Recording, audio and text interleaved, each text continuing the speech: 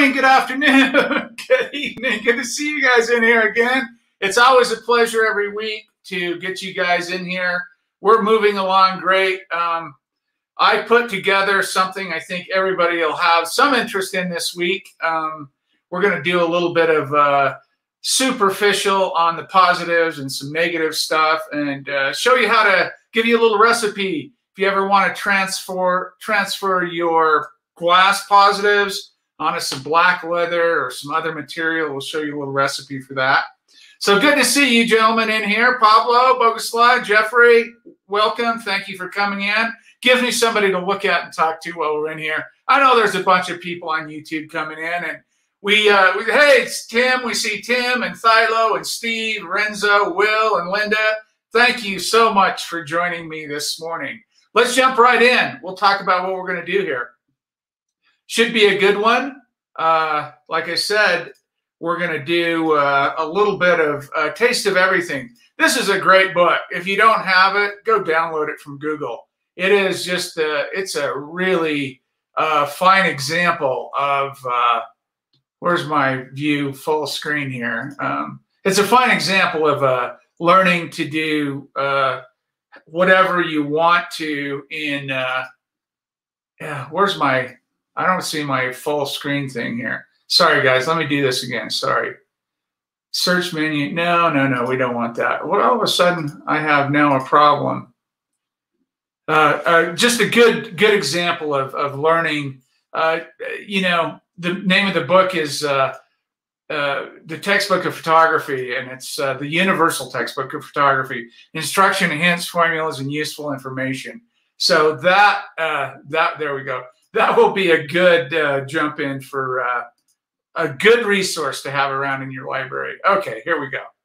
So let's view this, present, and there it is. So and downloadable on Google Books. Google Books is my go-to. I have a lot of printed material, and pretty soon I got my bookshelves up behind me. Pretty soon you'll see a whole tons of those books behind me. But getting my little place set up here. But go download that book. This book, it's a great one. Today we're going to talk about making positives a light approach. You're going to see a very different recipe in conjunction, going from Estabrook stuff the last few weeks and now coming in to some Harvey, Reynolds, and Fowler stuff coming into here. You'll see a very unique approach. But again, this is all based on balancing this collodion, the silver bath, and the developer. So you're going to have radical variations from a 30 grain bath to a 45, 48 grain bath. So you're going to see a wide variety. And we're going to talk about the recipe to transfer positives on glass to black leather or other materials. If you want to try it, you can. And technical questions and answers, and recommended reading and recommended watching, of course. So let's jump right on in here. I wanted to start by talking. These gentlemen start out by, they're very commercial oriented. So can you imagine in 1863 opening a photo studio to make portraits of people? You don't know where to begin. I mean, this stuff has only been around for a couple of decades. And so if you're new to the process or new to the business side of it, they've got a lot of interesting information in here. But hey, Paul, good to see you. Missed the show, been watching football. Oh, no, football. Come on. This is better than football for sure. No offense. Watch the football, I guess. I don't even know how to spell football, so I shouldn't even talk. But anyway, here's where they start. He starts about talking about the most important of all apparatus, right? Your furniture, as they call it in your studio. The most important apparatus is the lens, of course. For unless it is of good quality, the best results need not be expected, definitely. Therefore, the first consideration is to purchase one from a respectable house or of a good maker. As a guide to the purchase of them, we should say Dallmeyer and Ross are the best English makers, and Voigtlander and Jamin is the best foreign ones. I love how explicit they are in these 19th century and early 20th century manuals. They just come out right and say, look, this is gospel. This is the best recipe. This is the best lens. This is the best layout. This is the best methodology. I love it. They're confident. They did it for a living, so they should be. There are, of course, many other very good makers, but these are the best, period. I won't argue on the Dallmeyer side. I won't argue. But check this out. He goes on to say, or they go on to say, for portraits, none expect the double achromatic lenses are used. And there is a great demand for their visiting card or carte de visite portraits, visiting cards, right? If they are required for this purpose, we should recommend a lens of large aperture, such as the Dallmeyer's #1 and #2B. And you see #1, 150, and #2, 220, 22 centimeters, 15 centimeters, and 22 centimeters lenses. Real popular ones today are Dallmeyer 3Bs. I have a Dallmeyer 3B. F3, 4, F3, 5, somewhere in there, 300 millimeter. Great lens. I prefer that. I have a Darlot or a Desrogie that's just amazing. It's super fast. It's like a 2.8. So very fast, big aperture is what he's talking about, such as the 1-2B, the latter of which is the best visiting card lens we've seen. So he says the 22 centimeter fast lens is the best visiting card or carte de visite portrait lens. That's what my Desrogie is a 22 centimeter, 220 millimeter lens. Beautiful lens. If these portraits are attempted with any inferior lens, nothing smaller than a half size should be used. A full plate lens answers very well for them. Disderi, I don't know how to say his name. Disderi, somebody in France or somebody that speaks French can tell me how to say that, but we'll just say Disderi of Paris uses a full plate Hermagi to produce his visiting card pictures. There are such lenses necessary, the gallery being 20 to 25 feet long. So now he's talking about focal length, and look at the size of the visiting card. It's 4.5 by 2.5 inches or 11.4 by 6.3 centimeters. So it's kind of like, it's a little smaller than a half plate size. And I tell you, my 220 Desrogie is beautiful on the half plate. It's absolutely gorgeous on the half plate portrait. You can read the rest of that or get the book and read it, but he goes on to say the dipping bath for the silver solution should be glass or ebonite. Ebonite was a material like rubber, like vulcanized rubber. He badmouthed the gutta percha, the typical kind of clay stuff they used to use, baked clay. It leaks, it cracks, it puts off stuff. He doesn't want it. He says gutta percha's baths are to be discarded. If you have one of those, get them out of your darkroom, period, right? And we would impress upon all operators in photography the importance of having their chemicals the best quality, and also the importance of cleanliness in mixing them. Of course, we know that. We practice those things today, of course. All measures, funnels, and other glasses employed in the preparation of the solution should be chemically clean. I always recommend, and you guys know this, if you have my book or if you've taken a workshop from me, we separate out. You have a funnel for silver nitrate, you have a funnel for developer, you have a beakers for this, containers for that. You never cross-contaminate this stuff, ever. You're just asking for problems. So this is what he's talking about here. Cleanliness, and really, we would say today, completely separate those vessels, if you will. That whatever you use in a particular compound, you mark it and use it only for that. Don't try to repurpose a silver nitrate funnel for your collodion or your developer or whatever, or vice versa. Don't do that. We are sorry to say that many spurious, this is funny. We are sorry to say that many spurious chemicals are in the market. Photographers should never be led away by cheapness in purchasing chemicals, or they will be sure to have a disastrous result. I love how direct and straightforward. And this is 1863. This is an earlier book than I would actually maybe embrace, but after reading it this week, I embrace it. I didn't get through all of the 380 pages, but I made a good chunk of it.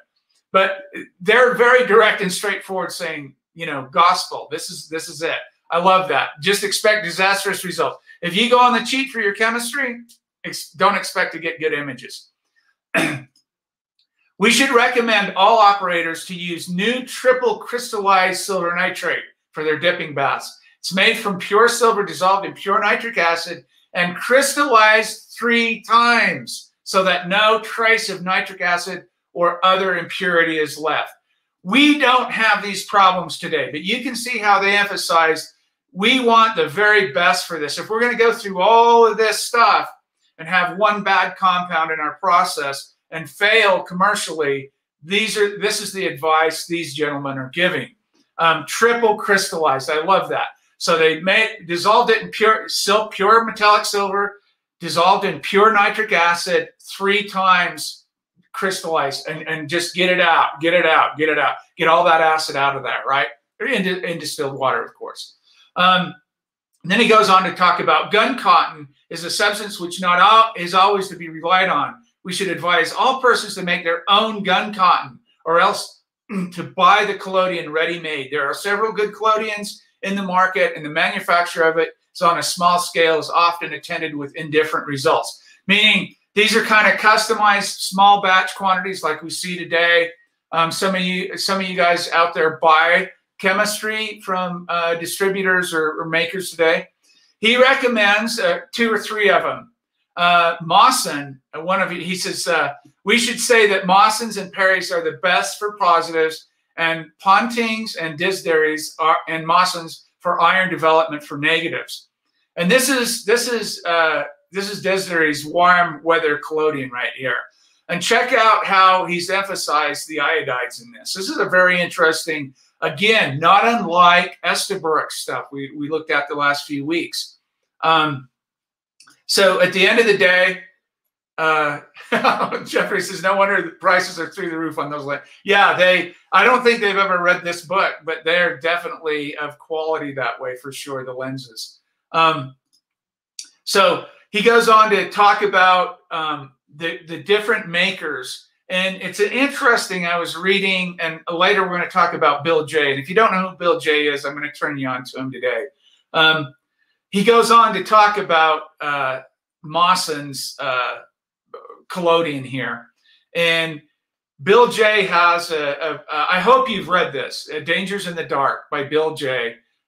Great writer on photography, passionate photographer, passionate educator. He died in 2009. He has a story in Dangers in the Dark where Mawson goes to this pit to get rid of some nitroglycerin it was, I think. And he poured the gob out and it blew up on him and he lost his fingers and his eyesight. This guy, Mawson, just crazy stuff. We'll get into that in a little bit. But these gentlemen go on to say, this is a cross-section of choice of place, number 2 there. So you see this north light here, I don't know if you can see my cursor, but between B and C, that is the north light coming in, and the sitter would be up against the A wall, or on the back of the A wall, about 3 feet off the A wall. And that north light had come in like that. That was a beautiful, and then he's got a long way to go up and down, like if you're using one of Desidery's lenses, he's got a long 20, 25 feet. You can move back and forth to do groups or singles, whatever. For those of you that have seen, I just had my foundation poured for my studio and darkroom out here. My studio goes up on the 15th, next week. The 15th and 17th, I'll have my studio up. I'm going to have something similar to this, but not exactly. I'm using the north actinic light coming into a 10-foot, basically a 2.5, 3 meter opening by about 2 meters high. And then on the top, it'll be open to come down and catch that north light. And the sitter will face the north light this way and from the top, and then I'll bounce on the shadow side. Very similar to this. I'm no longer going to use artificial light. My darkroom and studio is completely off grid. I will have a small solar system in there for red light in the darkroom, but I'm going to use not exactly the design they have here or in the 19th century literature, but very close to grabbing that actinic light. I don't need such large windows at 2,400 meters, right? I've got so much UV up here, and I'm only going to make portraits or images in that studio space during the best light between 10 a.m. and 2 p.m. or 1400 hours. So that light, I don't need much. It's going to, and wait till you see the first portrait come out of my studio. But it'll be very, very similar to this as far as light goes. And you should read through that gallery design or that studio design. It's very interesting. Let's move on to coating the plate. So it is well to keep the collodion in a large stock bottle and to fill a smaller one from time to time. You know this. If you've read my book, if you've taken a workshop, this is how I operate. And this is the reason why. And it's a very good reason. And if you use any potassium salts in your collodion, this is especially important because thereby preventing the sediment being poured on from being poured on the plate, also giving greater ease to pouring. So what happens, collodion is constantly throwing down.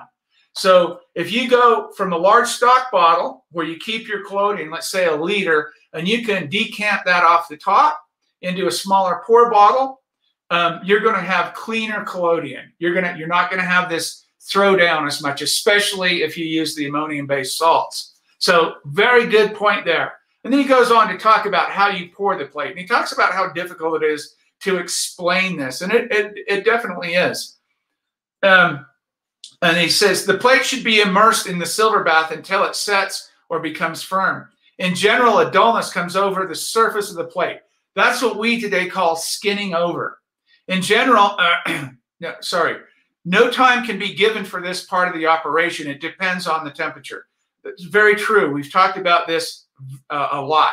In warm weather, the plate can scarcely be immersed too soon after being collodionized. So I just saw, and I think I'm going to start doing this maybe next week. We're going to jump over to social media on my Wet Plate Collodion board and Facebook and look at some of these entries and just talk about them.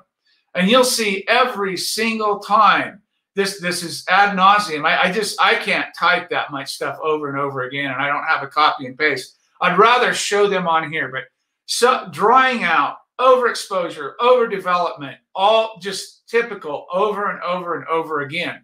But drying out is a big one. People think you pour your collodion, and if you're new, you take so long to pour it and get it over and then drain it off and then get it into your silver bath. People think drying out happens after the silver bath. No, it happens before the silver bath entry. That's where you dry out.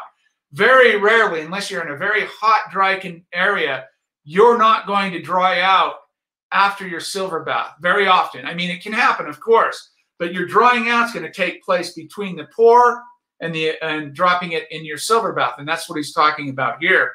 He says, no time can be given. In warm weather, the plate can scarcely be immersed too soon after being collodionized, meaning you're going to dry that out. You're going to skin over very fast in hot, dry weather.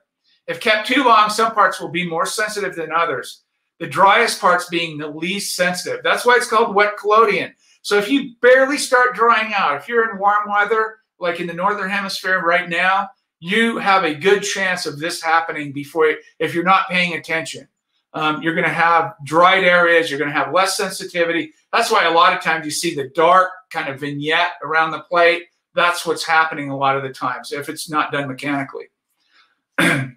If the collodion gets too thick, it can be thinned by the addition of a little ether. If dirty, it should be filtered through a collodion filter.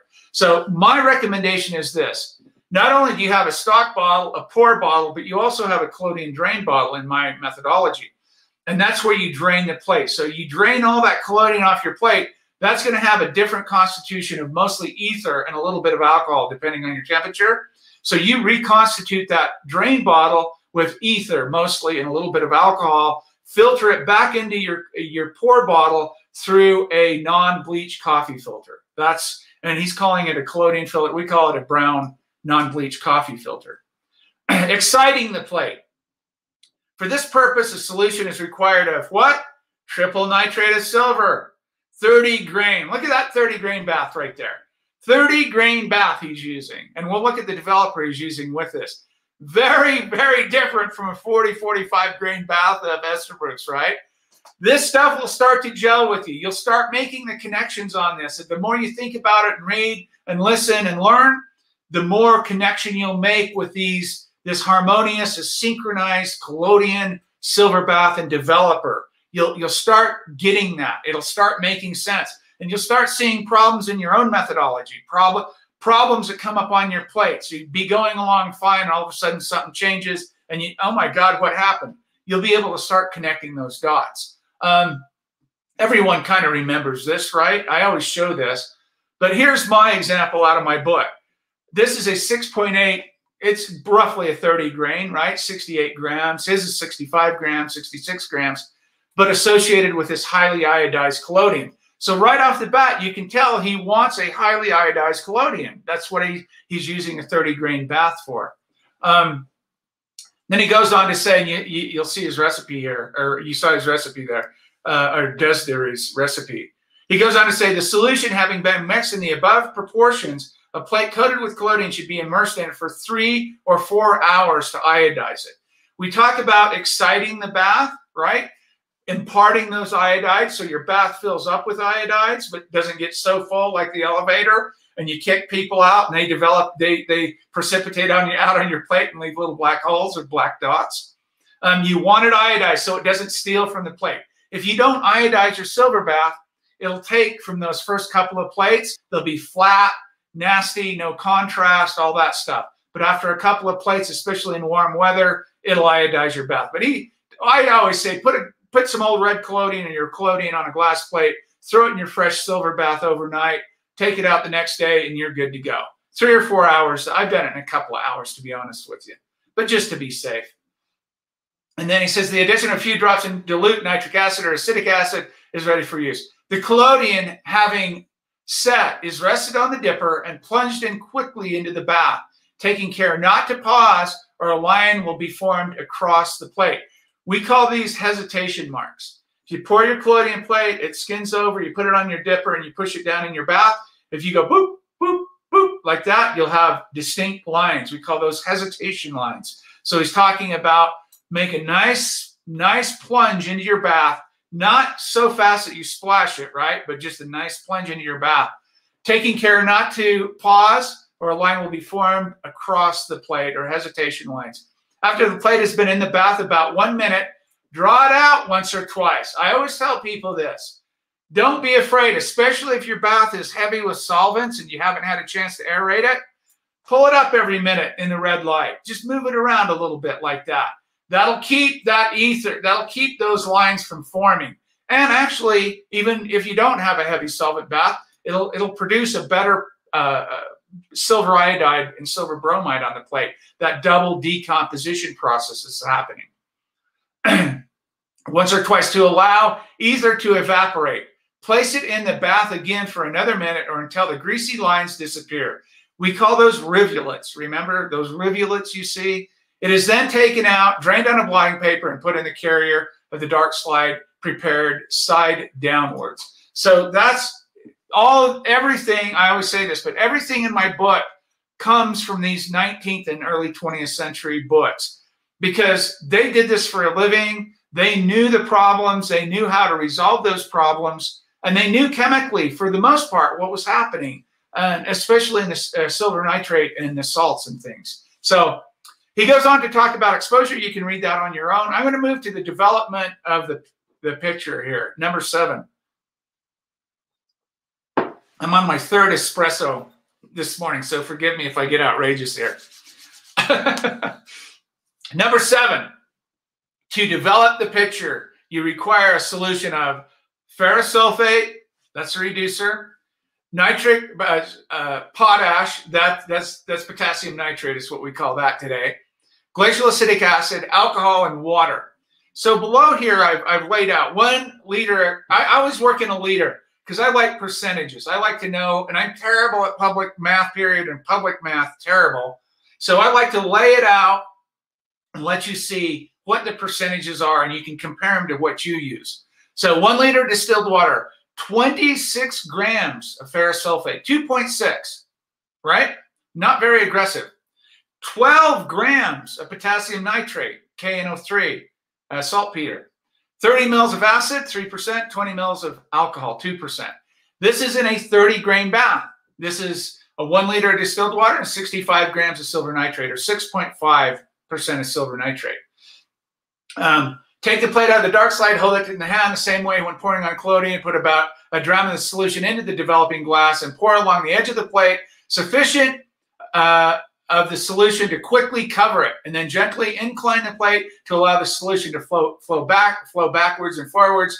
Be careful not to pour the solution in one place or you'll burn it. I call it a developer burn. If you took your plate and turned your cup up and poured it, it'll burn. It'll create a dark spot. So he's talking about come to the edge of the plate. My technique. If you have my videos, go watch the development. You'll see the technique that I use. Now check this out.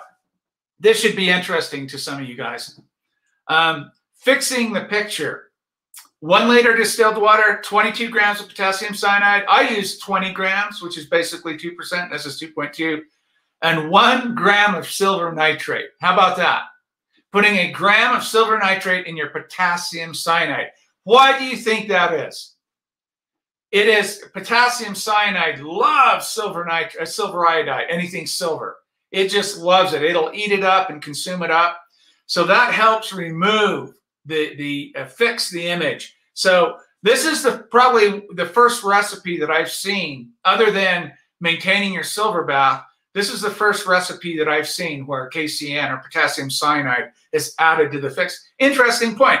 That's what's fun about reading these old books and then sharing this information with you guys, because it is a cornucopia. It is a big basket of various methodologies, and you can pick and choose what you like and try and experiment. It gets interesting.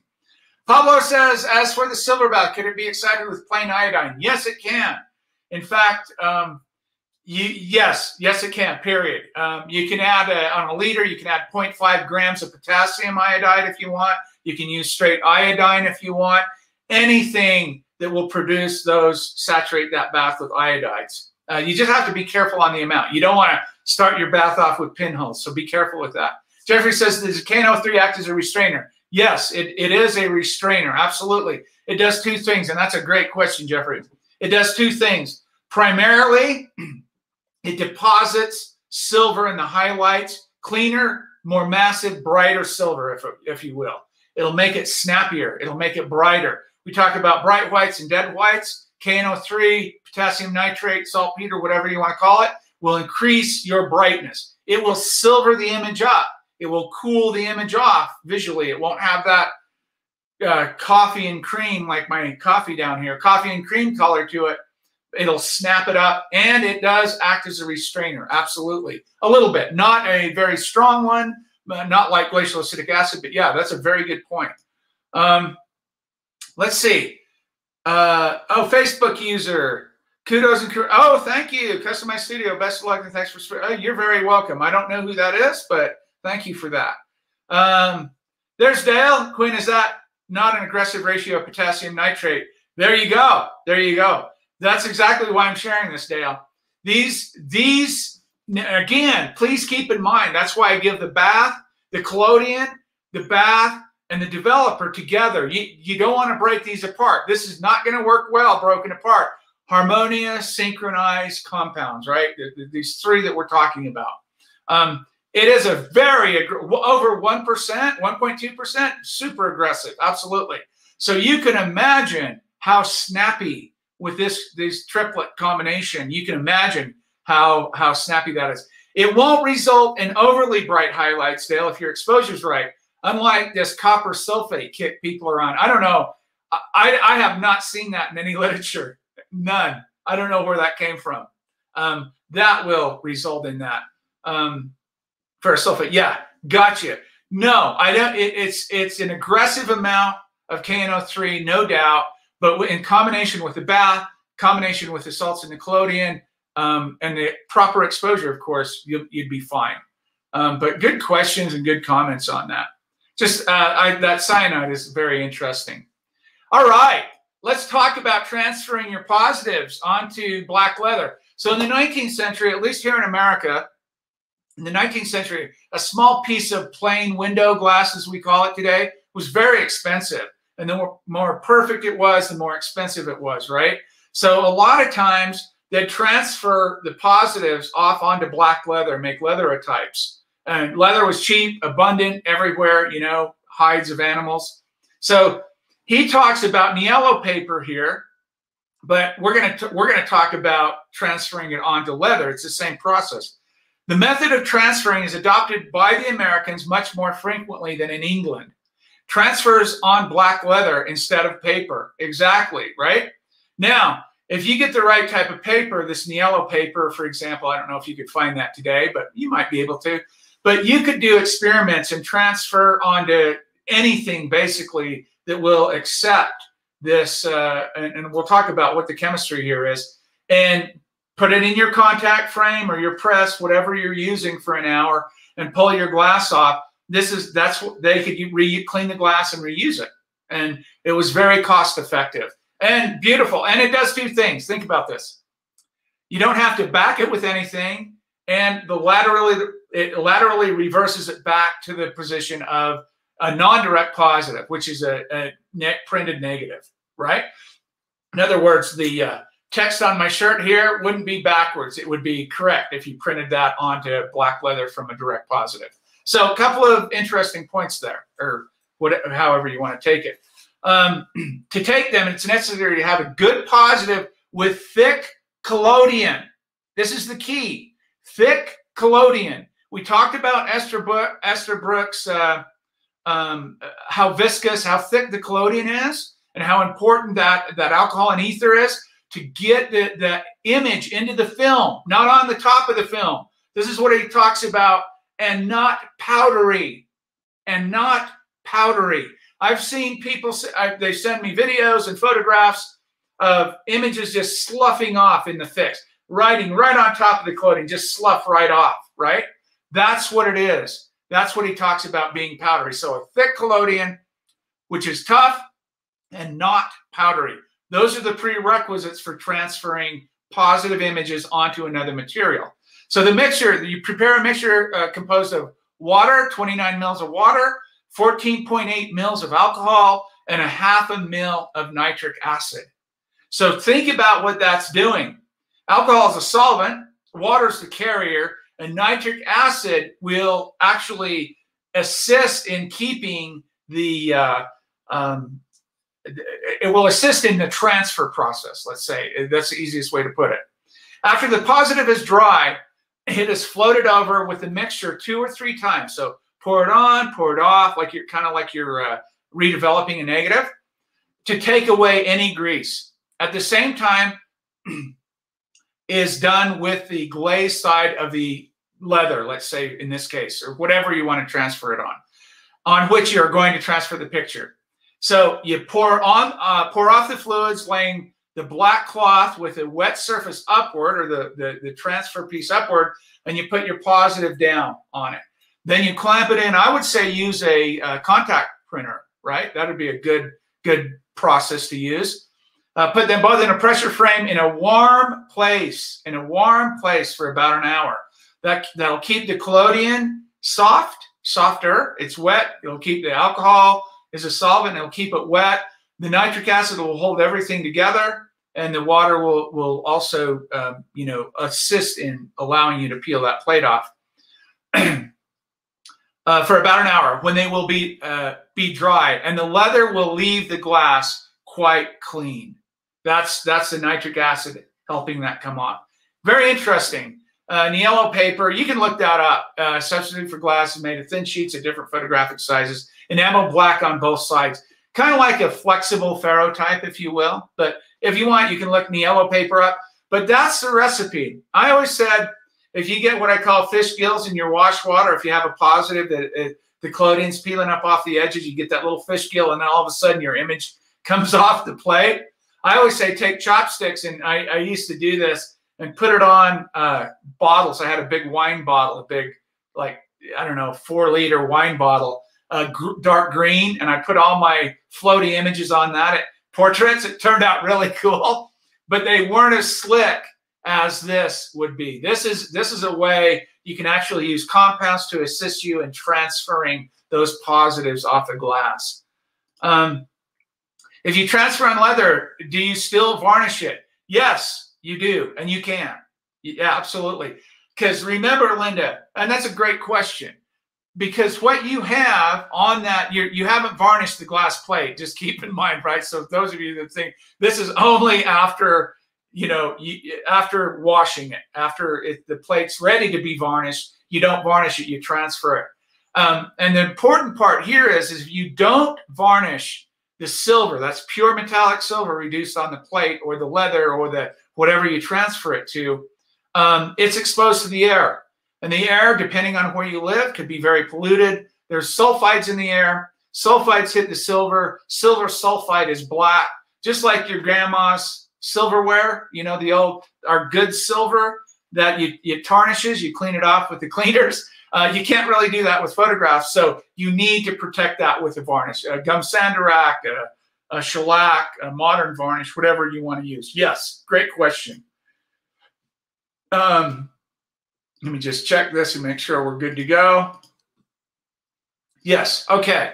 So that is transferring to another support, whatever you want to call it.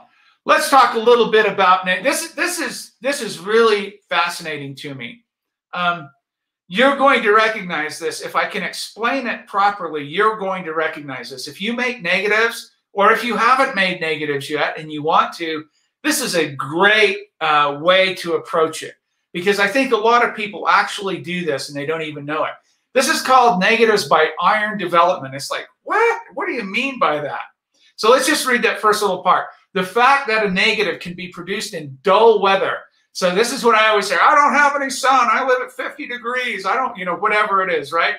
I hear this from people all around the world, or if they're in the Southern Hemisphere, vice versa. Negatives can be produced in dull weather when one cannot obtain the direct method. And we're going to talk about the direct method next, but I'll explain the verbiage he's using here. There's a sufficient reason for this process being generally adopted, meaning this is a great process to use if you don't have that, 2,400 meter UV light to make negatives with. This is a great way to approach making negatives. And it is. Check this out. It has many other advantages. For example, producing greater softness and harmony, producing thinner negatives, thereby requiring only a quarter of the usual time for printing and giving much more brilliant prints. That is quite a statement, I will say. It is necessary to produce good pictures that everything should be in the best working order. The silver bath should be made of the purest nitrate, again, free from acid, with only a triple use, blah, blah, blah. He goes on to talk about that. And then he goes on to talk about the collodion again. Here's Disney's and Mossons and Perry's and Pontings and all those. A judicious mixture of any of the two, these will give excellent results. Right there, he's saying, if you have a couple of these, mix them together. You'll produce really great stuff. And if you look at the recipe on those, you just saw Disney's, highly iodized, very high, just typical negative, right, making collodion. If you have plenty of light and good weather, use Disney's or Perry's. If otherwise, use Mossons or Pontings, as they are quicker. The manipulatory details are nearly the same as for positives. Interesting. Patent plate glass should always be used for the negative process. The crown glass is not being flat enough to bear the pressure in the printing frame. Right there, it indicates the cost of glass back in the day. And the cheap stuff you got had waves in it. You can go to these old barns and these old places with clear glass windows and look at them. They're all wavy. And if you put that in a contact frame, what he's saying, you'll break that negative trying to get it pressed up against the glass. Very interesting. Just little things that you want to pay attention to as you're reading this stuff. The exposure should be longer than for a positive, of course. The same iron developing solution for positives is used. This is where we get into this negatives by iron development versus direct negatives. This is interesting. In summer, 15 grains of iron to the ounce should be used. In the winter, it may be increased to 25 grains. So you're talking about 33 grams a liter or 55 grams a liter. Just keep that in mind as we go through this. The development should also be continue longer than for a positive until all the details are fully out. The picture at this stage should look like an overexposed and overdeveloped positive. So a good negative does not make a good positive. We know that. We've talked about that ad nauseum. The plate, having been well washed, should be redeveloped. So here's the catch, guys. He's taking basically your positive process, making ambrotypes, tintypes, ferrotypes, aluminotypes, whatever you do, and right as you develop that, you overexpose it. It looks overdeveloped. Basically, it kind of is, right? And then you go right to the redevelop. You hit it with pyrogallic acid, citric acid, and distilled water. So I just broke it down there. The 10 grains, 20 grains, 2 ounces. I went to a liter again. So it's 2.2% pyrogallic acid, 4.4% citric acid, which is the restrainer. That's, you can hit it hard, right? And 1,000 mils of distilled water.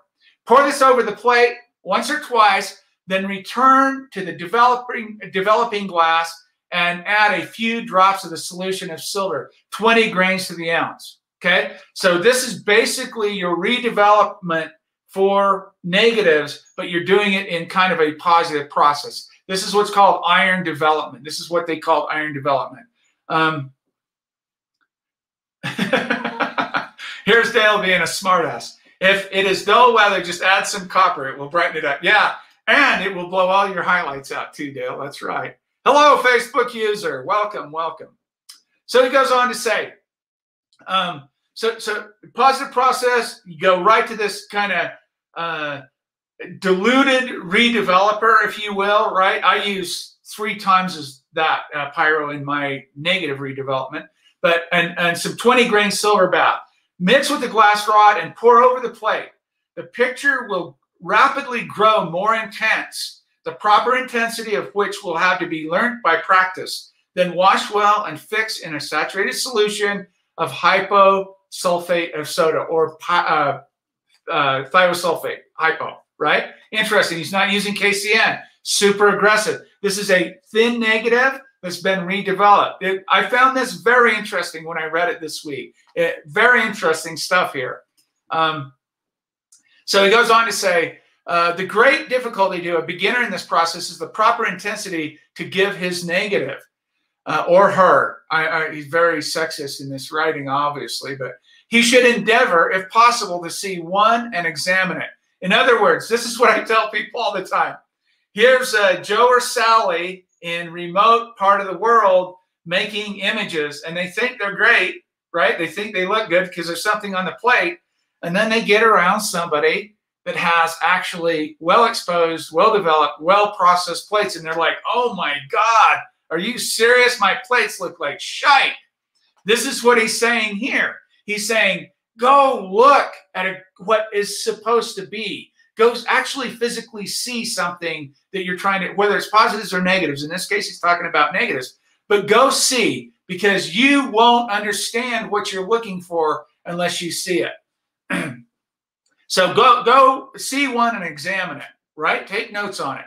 A good iron negative should be thin and full of gradation. In fact, it is possible to get a negative that will give a vigorous print whose highlights are no stronger than the one that will not produce a print at all. Very interesting comment there. This arises from the relative gradation in a good negative from a bad one. Exactly right. He's saying he's not focusing on the positive, looking for it as a positive. He's looking for it as a negative. Transmitted light versus reflected light. That's the key. And we've talked about that quite a bit as well, too. Let's go on here. In a good negative by iron development, the deepest shadows are generally rendered by clear glass, right? So your void areas are clear. Your shadow areas are clear. Put your finger behind it, pure glass, clear glass. And the other shadows may be only a few tones higher in the scale. With the highest lights, with the highest shadows, maybe, okay, with the highest lights, very weak, and still a good print may be obtained in short time, which is a great advantage of these negatives. You may sometimes obtain a beautiful negative by the application of iron developer alone by using a neutral bath, like pH 5, pH 6, but it will be generally found that a redeveloping is required. So we've talked about pH and the process in the silver bath. It really lays that silver on, right? The higher the pH, the more neutral your bath is, the more that double decomposition is going to lay silver down. That's why you can get what we call a foundation negative sometimes right out of the camera just with an iron developer. It's dense enough because you have enough material there to produce that. Very, very interesting, at least to me. And he goes on to say down at the bottom here, the black drapery appearing as gray, the picture altogether destitute of vigor. When the negative is dry, it should be varnished with a hard varnish, such as Saucony's or Anthony's Flint varnish. I don't know what those are, but I thought that was interesting to read that. Brand names, and I guess we have that today as well too. So let's talk about the contrast of that, the direct negative. This is what I don't teach that iron development negative. I teach the direct negative, right? That's what I teach. So we go on to say this plan is still followed by a few operators who excel in it. But for portraits, we think we have said sufficient on the other process to make it more generally adopted, owing to its greater quickness. For views, copying, the direct method is still generally used. That's what I like. I haven't done the other one, so I'm not really sure. As the details for taking positives are nearly the same for this process, we shall only give such additional directions as the difference in manipulation requires. Patent plate glass should be used for this process also. The silver solution should be stronger than for positives. So he's going 35 grains here in the summer and 40 grains in the winter, right? So that's why we have different recipes for the summer and the winter. To be iodized in the same manner for positives, to be made only slightly acidic by the addition of a few drops of acetic acid. Again, we are going for a more neutral bath, making negatives than for positives, right? We want the heaviest deposit on that plate we can get. And that that pH being higher will help us do that. Pontines or Disderi's collodion may be used as they answer extremely well for pyrogallic development. The plate should be allowed a little longer time in the bath than for positives. We've talked about that as well. The exposure will be about twice as long. So if you read Archer's manual, his negatives on glass or whatever, I can't remember what it's called, but that's what he talks about, time and a half, 2 times longer. So if your good positives obtained at 10 seconds, let's say, a good negative will be between 15 and 20 seconds. It just depends on your environment and your subject and your light and your lens and all that stuff, right? Here's his recipe. The developer should be pyrogallic acid, and this is 1,000 mils for me. 4.4%, glacial acetic acid, 17 mils, and alcohol 17 mils. You see where we're going with that, right? Very aggressive, super aggressive stuff there. The solution will not keep longer than a week, therefore it should not be prepared in large quantities. I just gave you a large quantity recipe. You can break that down into whatever you want. 1,000 grams is easier to work off of for me. The developer should be modified to suit the weather. In cold weather, as much as 3 grains of pyrogallic acid may be used, right? So jump that up, right? And in summer, it may be reduced to 1 grain. The picture should be developed with this until all the detail is brought out with little intensity. Then pour back into the developing glass and add a few drops of silver solution. Again, 20 grains to the ounce, stir with a glass rod, and go over it again. So he's using the same process. He's using the pyrogallic acid as a developer, and then he's adding a 20 grain silver bath, a few drops as a redeveloper or a strengthening solution.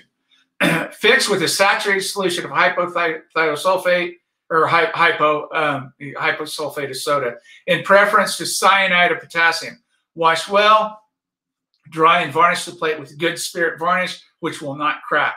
The best varnishes for negatives, we have used the French varnish of, there we go again, Saucony, Francais, or whatever, Frères, and Anthony's Flint varnish. So basically the first one is making an overexposed, overdeveloped positive and redeveloping it on the fly. And this direct method is the method that I usually teach and use to make negatives. Interesting stuff. I thought you guys might find that interesting. So let's see. Dale says, Quinn, as he increases the silver content, should the salts content in the collodion increase or with the rain? I think if you're asking that question, Dale, that Desideries collodion or Mossons or Perries or Pontines are pretty much all the same, and those contain the percentages of salts like that first one that I showed you. Yes, that 30 grain bath needs to match those salts. You use a 40 grain or a 45 grain bath, you use a different percentage of reducer in your developer, a different amount of acid or types of acid. All those things have to join up and match and talk to each other, if you will. Because once one of those things are off, you're going to be out. You're going to be out of harmony, out of synchronicity with the whole process. And just go on a Facebook forum board or Facebook page and look at the stuff people post up there. They have no clue what they're doing. They don't even know what their chemistry is, and they're wondering what's wrong with their plates. And it's number one, not harmonizing this chemistry. So they can't get a good exposure. They can't get a good process on it, you know? So yes, everything has to be synchronized, which is a fair question. So anything else? I'll wait a second if you guys want to poke around and see if there's any questions out there.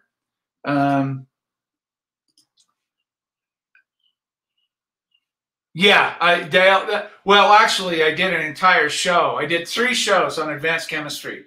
One was collodion, one was a silver bath, and one was developer. So 3 weeks we covered those ideas in harmony and synchronicity, and you'd have to understand all those things, basic photochemistry, all that stuff. And yes, it does. It definitely matters for this, and especially when you're trying to make those really super clean, well-exposed, well-developed images like the 19th century. People always ask me, Quinn, why are those 19th century images so much better than the ones we see today?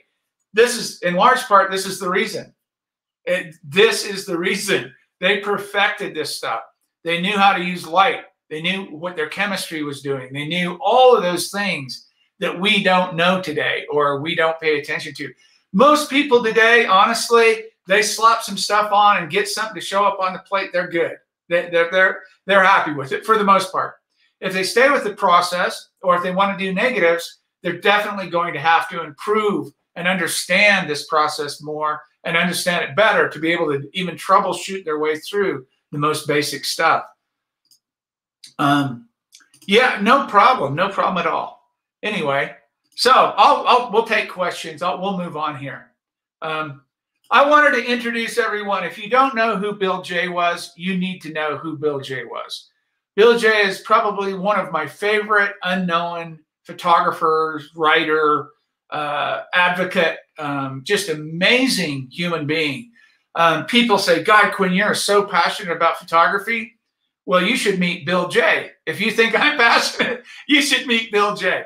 He makes me look like a part-timer or even less. One of the things I really love to encourage people to read is this document here, Dangers in the Dark, Stories from the 19th Century. If people say they didn't have many accidents in the 19th century, read this. It's all cited. There's all citations on every entry. You can go back to all the journals and read it. It is littered. They are littered with accidents, explosions, poisoning, just littered, absolutely littered with them. And there's a whole lot to learn from that. Granted, we don't have open wood-burning stoves in our studios anymore. And, you know, we wear gloves and eyeglass, you know, usually safety goggles or whatever, personal protective equipment sometimes. So there's a lot to be said in the 170 years since this, as far as safety goes. But this document is just a must read. And he talks about boiling silver bath and everything else in there. So Jeffrey says, all the tintypes I've seen at antique shops are always so clean, no island stripe. Exactly right. Yeah, you're going to see, yes, you'll run into a bummer once in a while, maybe some fly-by-night photographer doing something here or there. But considering most of those images are 150 years old or older, I mean, that's pretty damn impressive. And yes, they use larger lenses to make smaller images. They weren't into the great big, how big can I make my image kind of thing. They made small images on larger plates, cropped them in, super clean, all that stuff. Got critical, sharp focus. They understood their light, their chemistry. Absolutely. It's true. I get asked that quite a bit. How did they do all that when, you know, our images look so crappy? That's how they did it. They understood the chemistry, the light, and their equipment, or furniture, if you will. Chopper, Carson, good to see you, brother. Do you think these different combinations produce distinct visual difference of images, or mainly? Definitely. Both. Visual differences for sure. When we're talking about positive images, we're talking about looking at a plate and using reflected light bouncing back to our eyes. When we're talking about negatives, we're talking about putting light through a plate and how it appears on the paper and what the gradations, how it prints. So positives, you're going to see definitely cleaner, brighter, more distinct. Obviously, it has to do with the optic and the light as well too. But yes, both parts are true, Chopper. The distinct visual differences, and you know, they were worried about speed to some extent, but they were more interested in the perfection or the cleanliness of the image. Yes, good comment or question, both. I like that. Are you suggesting I should be quite secure with my small hole plate? Oh, I don't know about you, Dale. I might worry about size up there in Nova Scotia. I might be worried about size. Yes, I always say this. People used to ask me, why don't you make, this is before I got in, well, this is before I got into making large plates. And I did large plates for a reason. I did the American West portraits, the first series I made 40 by 50 centimeter plates. And it was going off. It was using the Jackson and Watkins throwback to them, and some painters from the 19th century out west here making large portrait vistas of the landscapes, and I was playing off of that. Basically, I used the large plates for a reason. But I used to be asked, what's your favorite size of plate? And I tell people quarter plate, really quarter plate, just about that big.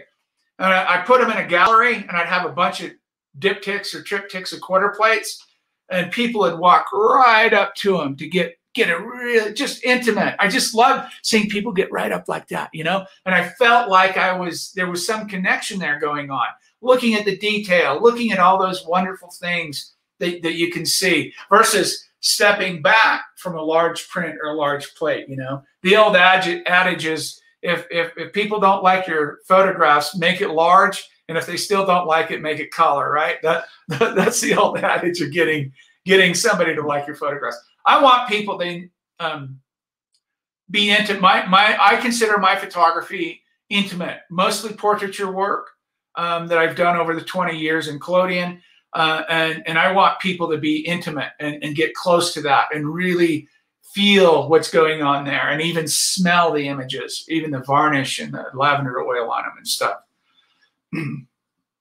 You mentioned you have done 3 advanced chemistry workshops. Are they available? Yes, yes, yes, they are. You can go back and look at the titles on them. Advanced chemistry, we did collodion. It's all from Esteberg's book, synchronizing and harmonizing those 3 elements: the collodion, the silver bath, and the developer. In fact, we just ended it the week before last, I think. I can't keep this time. This time gets crazy. So yeah, go back. Go to my YouTube page, youtube.com/Quinn Jacobson, and you'll see him up there. Pablo says, I'm working on a camera to make 6x6 beautiful. Yeah. And yeah, that's a great, I mean, there's something special. Images don't, there you go. There you go. Yeah. Yeah. Perfect. That's like a carte de visite, like a visiting card. That's, you know, people always think bigger is better, and if you have good reason, and there's beautiful stuff out there that's big, no, yeah, I get it. I understand that. But don't discount the small, intimate images. They can be super powerful. I've seen it many times in galleries and shows that I've done, and people fall in love with them. There's something special about that. Good for you, Pablo. I'm looking forward to seeing your work. So back to Bill J. Bill J died in 2009. Dangers in the Dark. He's written a lot. He wrote On Being a Photographer, with David Hearn. If you don't know who David Hearn is, he's the founder of Magnum Photography. A lot of great photographers. Bill J has either influenced, he started in the late 60s in England. One of the things I love about Bill J is this difference between American photography and English photography. And please, I love my brothers and sisters in the UK. Don't come down on with a bunch of nasty email. I just relate so closely with what Bill J has to say about the differences in the approach to photography between Americans and English folk, or especially back in the day, 40 years ago. We put a stone on Archer's grave in Kensal Cemetery, Kensal Green Cemetery in London. And I invited a bunch of photographers, collodionists all over the world, to bring work in. And we had, in the Dissenters Gallery at the cemetery, we had a show, an exhibition of work from all around the world. To raise money for his stone, it was about 5,000 US dollars, at that time about 2,500 pounds. To raise money for that, we offered the plates, the original glass plates, for 200 pounds a plate. We didn't sell one of them, unfortunately. I wondered why. I wondered why the RPS wasn't there. I wondered why. We got a little write-up on BBC somewhere, sometime, but I was really disappointed. I was really heartbroken.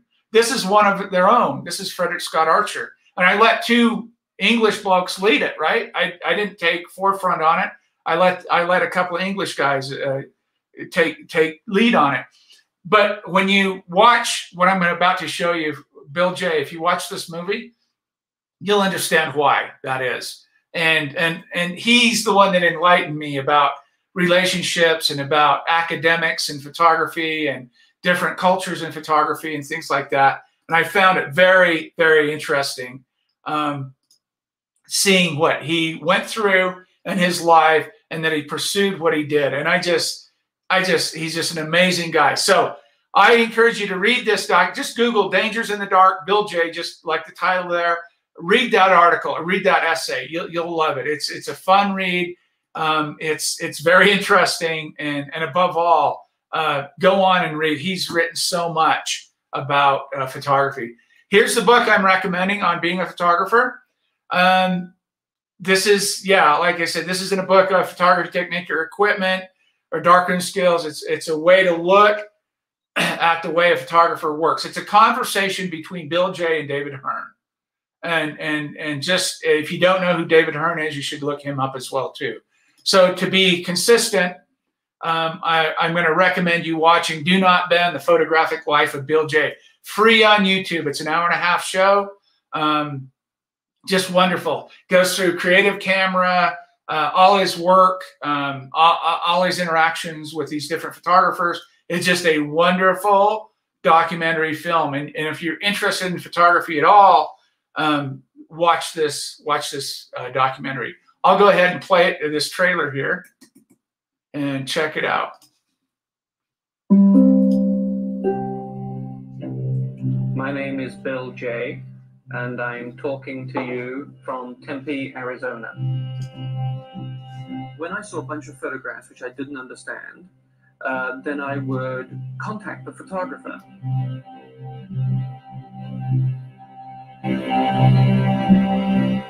My memory is that it was just a ring at the door, you know, and suddenly there was this guy. I came into the room and I looked the guy up and down and said, this is an interesting character. The reason I accepted your offer to be included here is because I hold the guy in such high regard. I personally think he's the most interesting writer there's been on photography. He owed a lot of money and he just got out of everything. He escaped. He was a lone voice in America. He was a beacon of hope, really. He was an evangelist. Bill was a catalyst for all of us. He was the flame that started it all.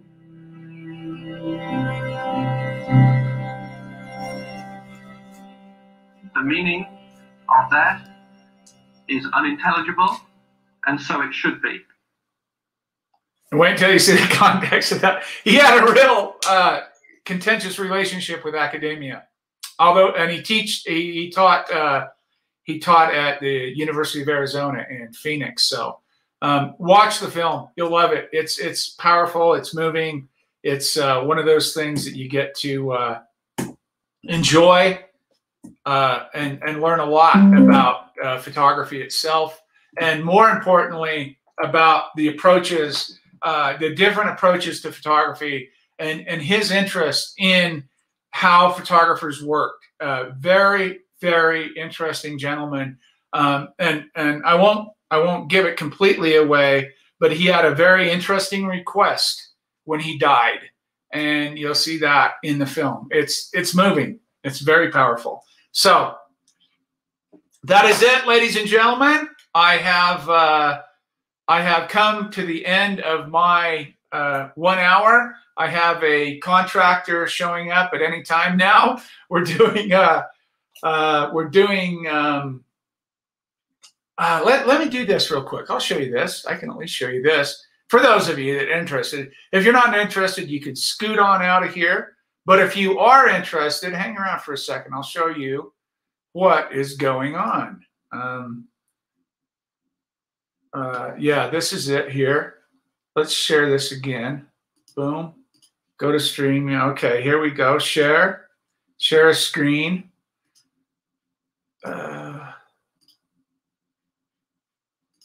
So this is this is my blog. This is a funny photo Jeannie shot of me the other day. Found some deer antlers up here, and I put them on my head. So this is there's a little greenhouse. We got that up. All our plants are in there, doing great. This is pouring the foundation for the studio. There it is, 16 yards of 4,000 PSI concrete. There it is, poured with that beautiful vista to the southwest, looking north as it's drying. And there it is. That's what we have sitting out there right now. So this week, my building will go up. I'll start finishing out on the inside, and hopefully we'll get out there very soon, and we're going to start taking you through some of my stuff that I'm going to do. And I hope you'll find it interesting, what I'm about to embark on and do. This has been a journey. This has been so incredible. It's been emotionally and financially exhausting, but so worth it. And I'm so excited. When you live so remotely like I do, way up in the mountains in Colorado, it's hard to get anybody to come up here, let alone bring all their equipment and their laborers and workers. And I can do a lot, but you know, there's a lot of things I can't do. But this will open the door for so much to do work. If you look, there's my house right there on the side. So I can just walk out of my house, go to my greenhouse. There's the guest house right back there. But this will be fun. I don't know, because of COVID, I don't know when I'll offer workshops again. But for those of you that are interested and can come up to the mountains and spend a week up here, we'll do some amazing things. I'll get to know this light. I'm tracking the light right now. I'll know everything about the light up here, at least in the studio. Traveling around might be a bit different, but you'll find what we do in the studio, at least virtually here, a lot more interesting, I hope, or as interesting, or probably more than me babbling about this stuff or reading old books to you. But at the end of the day, it's yes, the Red Mother Earth series. Thank you, Jeffrey. That's what I'm calling this next project I'm doing. Jeffrey just brought that up. Red Mother Earth. I'm going to photograph. This is the Ute area, the Native Americans, and I'm going to photograph some of their unbelievable, their sacred rock formations, basically. And I'm going to do that on these beautiful whole plate glass plates, and I'm going to make oil prints of them. I'm using the soil here. This is already, you can see in the photograph there how their decomposed granite is red. Mix that up and put it into my inks that I'm going to use to make the oil prints for these. I have, remember David came on the show. I got all my brand new oil brushes here. I'm going to do oil on glass from Wet Collodion negatives. And so we're going to go through that process. You'll see me make work. You'll see we'll work in the studio. I got to figure out how I can do some of this live, or I'll tape it and then come in on the weekend and show you guys and that kind of thing. So anyway, that's a little bit of my life photographically. I'm excited. This has been 5 years, and I'm jonesing to pour plates again. I'm jonesing to get out to the studio in the dark room. And when you don't have one, I have my dark box and everything, but when you don't have a studio and you're doing negatives and printing, you need a little space to do that. And so I'm really looking forward to that. So thank you for spending your hour and 10 minutes with me, ladies and gentlemen. I'm so appreciative of you coming in here and watching this and listening to me babble. Send your send your email or your images, whatever you want to talk about next week. I thought we'd continue on. There's some really cool tidbits in that book that I'll share again next week. Well, you're very welcome. And Mr. Sharp, thank you. And thank you, Will and Renzo. Thank you, Steve, all you guys. Appreciate it, Jeffrey and Boguslav, for hanging with me live in the visual arena. We'll see you all next week. Stay safe, stay happy, and I'll show you my studio up next week. How about that? Bye-bye. Ciao.